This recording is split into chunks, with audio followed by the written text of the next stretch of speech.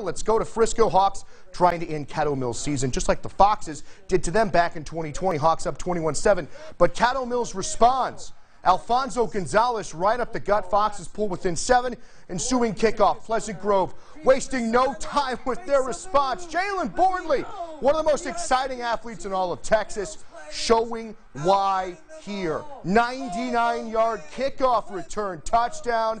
Hawks back up 2 scores later in the second quarter. Akari Johnson can do it all. Star defender, star on offense, hits the corner. Pleasant Grove rolls Caddo Mills. They're on to the regionals.